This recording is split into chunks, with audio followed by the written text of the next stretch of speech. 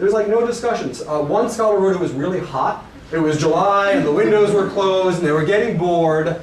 Go figure. All right, now let's just think about what disestablishmentarianism is, right? A state with no established religion. All right, disestablished, there's no established religion. All right, I want to draw out a very important nuance which often my students stumble on in a minute.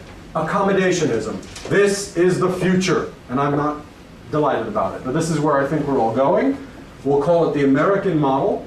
Accommodationists argue that the government may aid religion as long as it does not do so to the advantage of one religion over another.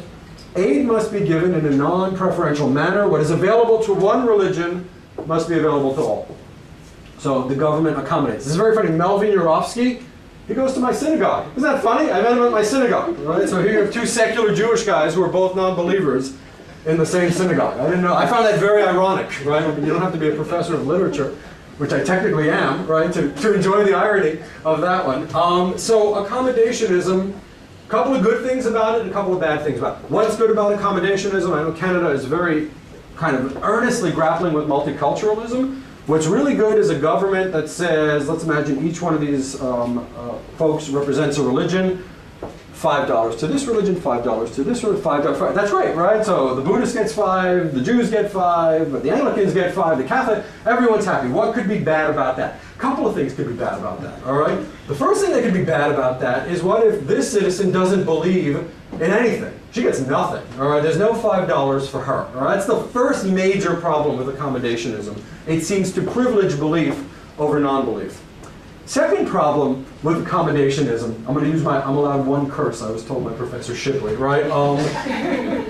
What do you do with the batshit crazy groups in the United States, right? What do you do with the white supremacists, right? What do you do with the infanticide groups, right? If there are any Shakers around, what do you do with them? The Shakers are gone, right? So accommodationism has this sort of pie-in-the-sky view of religion as a good. And any sophisticated scholar of religion understands sometimes religions do terrible things, sometimes they do great things, sometimes they don't, right? So accommodationism has these two sort of nasty edges to it, right? But never fear, folks, this is the policy of the land. George W. Bush, his very first executive action when he took office, the first thing he did is he established the much maligned and hated Office of Faith-Based Initiatives. And in 2008, Barack Obama, it was July 2nd, it was in Zanesville, Ohio, he was giving a big press conference on the Office of Faith-Based Initiatives. This is a Democrat. Everyone thought he was going to say, we're getting rid of it, all right, we're going to kick it out. He said, we're going to supersize it. We're going to make it even bigger when I'm elected president, all right? So accommodationism really is, in the American theater, the way of thinking about things, much to the chagrin of non-believers. All right, let's just move a little bit forward. We're almost done. Here's our First Amendment again. So the distinction I like to draw for my students, right, is, there's the whole First Amendment, is that disestablishmentarianism and separation of church and state are not the same thing. Because you can have an accommodationist disestablishmentarian regime, such as we have. There's no official religion in the United States, but we accommodate, so there's no separation.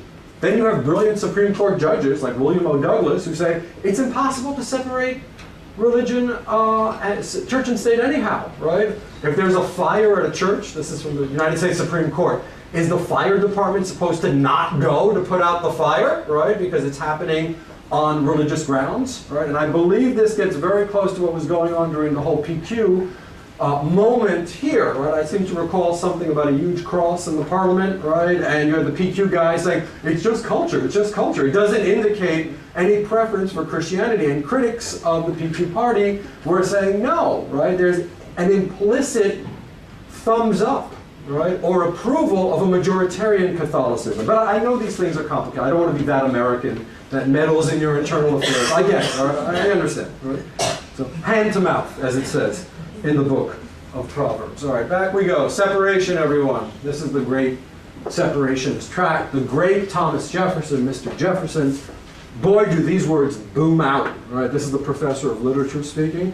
believing with you that religion is a matter which lies solely between man and his God, blah, blah, blah, blah, blah. I contemplate with solemn reverence that act of the whole American people which declared their legislature would make no law respecting establishment of religion or prohibiting the free exercise. Watch for it, watch.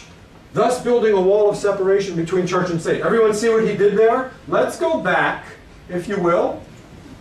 Okay, can somebody show me where the term separation of church and state is present in the United States First Amendment? Anybody? Anybody see it? No, it's not there. And a lot of very good conservative Christian historians have said, what the hell was Jefferson talking about, right? There's nothing in there about separation of church and state. There's a lot of scholarship on this private letter he wrote to the Danbury Baptists. I'm happy to give it to you after the lecture. But I think they have a reasonable point, that the United States Constitution doesn't make any provisions for separation of church and state. Oh yeah, remember I told you Mr. Madison wrote a draft he really cared about, right? And it never made it to the floor. This was it.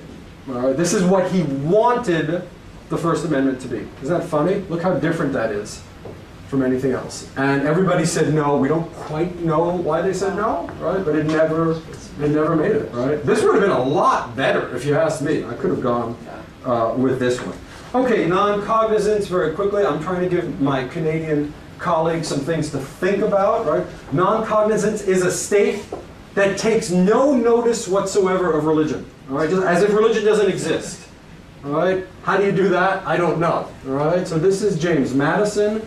I'm going to put up Professor Munoz in a second of Notre Dame. Wrote a very fine and well-known article. This is, by non-cognizance, Madison means that the state may not recognize or acknowledge the religious affiliation of individual citizens. Literally, the state may not take religion into its view. I don't know how you do that, but that was Mr. Madison's idea. Laïcité. Okay, now we're back in Quebec. Everyone ready? All right. La France est une république indivisible, laïque, démocratique et sociale. Isn't that beautiful? All right. Indivisible. That's really important, right? Secular, democratic, and social. You're seeing, for the folks from Quebec here, you're seeing a lot of your DNA, right, rise to the fore.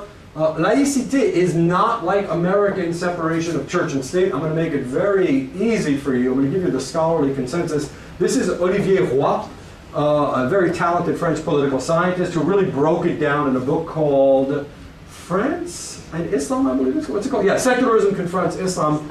I've never seen somebody with such concision tell us what laïcité is. Laïcité is, above all, an obsession with religion, and it leads to the desire to legislate about religion instead of accepting true separation. Bingo! All right? As you can tell from my first name, I have French roots. I spent a lot of time in France. That's exactly the old laïc mentality, right? We control religion.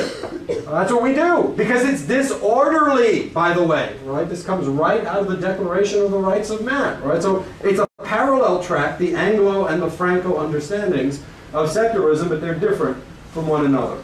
All right, have we gone through all of our definitions? We have. So we'll put up the final screen. I'll make a few final remarks, and then we'll get to the robust Q&A. In conclusion, what have we learned? We've learned that secularism is a very complicated political doctrine, born of Christian political thought. We've learned that it's really inaccurate to associate secularism with atheism. I don't know if you guys do it out here in Canada as much as it happens in the United States. We've learned that it's very inaccurate to say, as Charles Taylor sometimes says, that secularism is the same thing as separationism. I certainly wouldn't say that. There are other forms of separationism. We've looked at accommodationism, which I've argued to you guys is a flawed model, but a model with tremendous momentum. And you'll tell me in the Q&A if it's coming to a federated part of Canada near us anytime soon. Right? And we've also learned that the secular tradition is in flux, poorly understood, and under attack. And it really, really is. So I'm going to give you a kind of stump speech as we wind on down. Why do we need to be secular? I'll make it very simple for you. One, because it protects religious minorities, most importantly. That's the single greatest deliverable of the secular vision. This is what Mr. Locke had in mind. It protects the religiously vulnerable. 2, it militates against religious establishments, and nobody likes a religious establishment that's not their own. Unless there's somebody in this room that does, all right? If there's a Baptist in this room that says, well, I just love it, right? When I'm ruled by Sharia law, I've never met that Baptist, right? Nobody wants to be in that predicament, and vice versa. 3, it assures freedom of speech and conscience. And 4, most importantly, it insists that no person will ever be subject to somebody else's conception of God. Finally, following Marsilius and Luther, one of the greatest benefits it offers is order.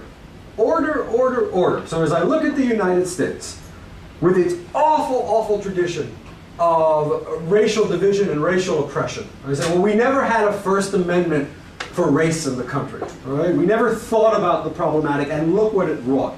However, the United States is a beacon unto other nations in terms of religious toleration. Again, I mean that quite seriously. We have tremendous racial violence and intolerance in our country. We have not had these problems with religion for a good 70, 80, 90 years. We can talk about Catholics in the 19th century and anti-Semitism towards Jews, but Jews, I assure you, have seen much worse. All right? My belief is that the reason why this is not an American dilemma, such as race is precisely because of the American secular tradition. So what I hope we can do in the Q&A is we can reflect on the Canadian theater and anything else you good people who have listened to me now for a long time would like to discuss. Thank you very much.